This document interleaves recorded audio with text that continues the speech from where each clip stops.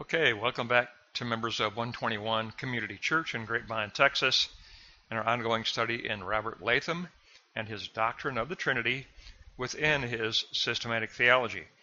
This is our final lesson on the Trinity. It's pages 155 to 165. The section on the Trinity ran from page 65 to 165, so this is our final lesson on the Trinity. We're going to look at the attributes. Let's go to block 1. God's triune nature and attributes. The attributes describe God's revealed character of his whole being. These attributes are coextensive with his ousia essence. They are possessed by each hypostasis personhood of the Trinity, and they are not merely abstract qualities.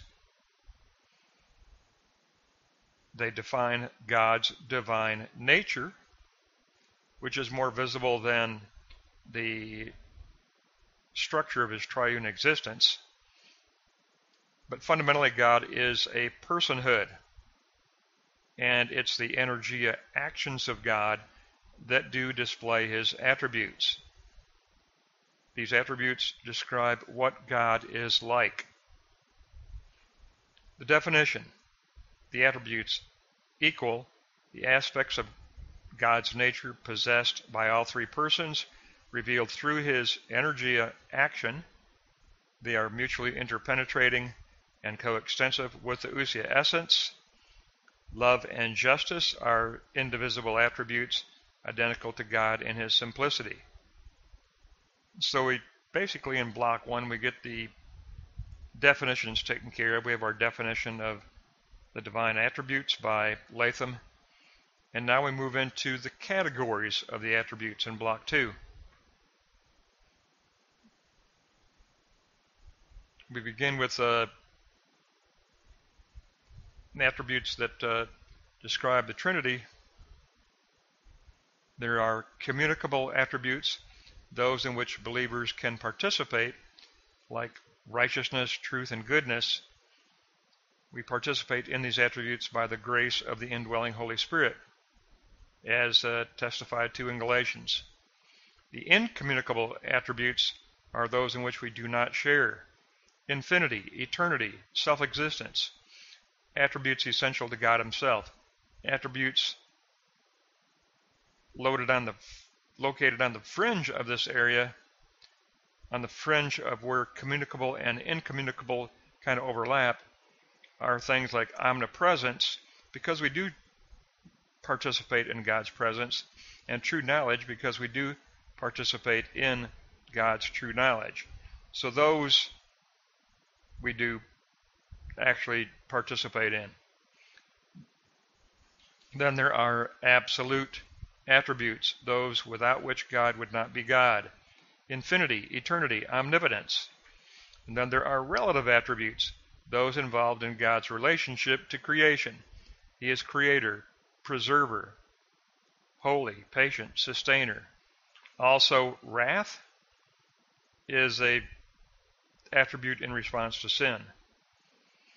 Then we have attributes that become names, naming how God reveals himself, God comparing himself to an element of his creation, figures of God acting in judgment toward Judah, like in Hosea, where he is described as a lion, and Christ, we know, is described as a lamb.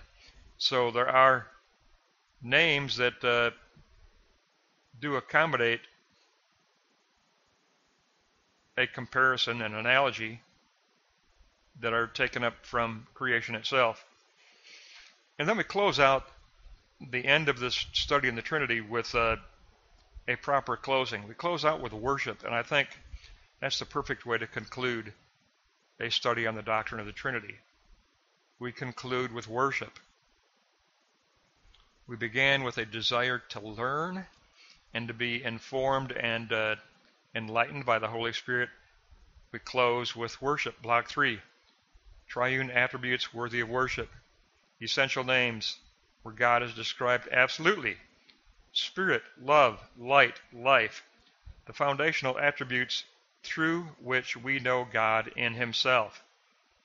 Hallowed be his name. Worship. God is to be worshipped through his image, Jesus Christ, the eternal Son, through whom we encounter God's beauty and God's glory, through the triunity within his incarnation, a glory toward which the signs of the kingdom point.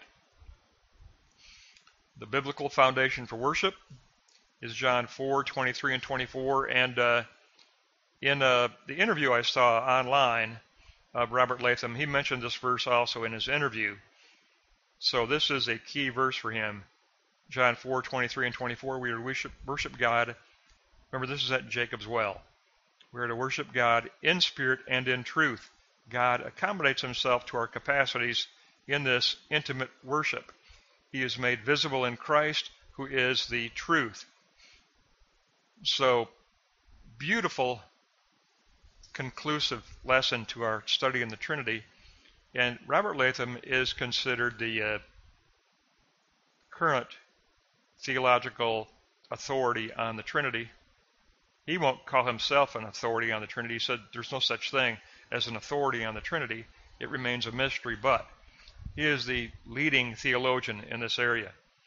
And so within his systematic theology, he gave 100 pages to the Trinity, 65 to 165, and we've really gained a tremendous amount,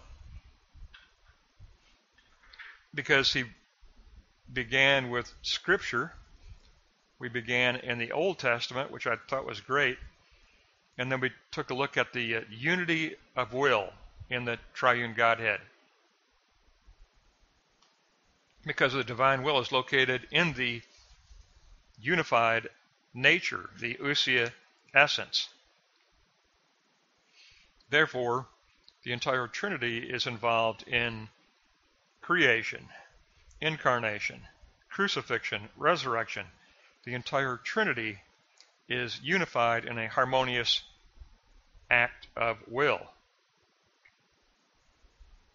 And then toward the end of our study, we even got into some contemporary theology. We had a chance to take a look at Jürgen Moltmann, a very significant figure in Christian theology and in the Trinity.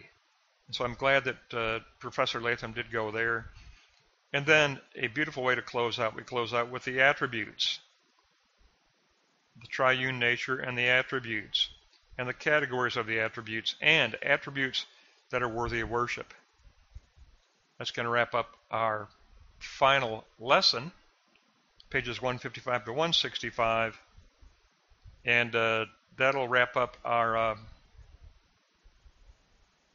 scheduled December study on the Trinity. So that will conclude Robert Latham's Doctrine of the Trinity, the book within the book of his systematic theology.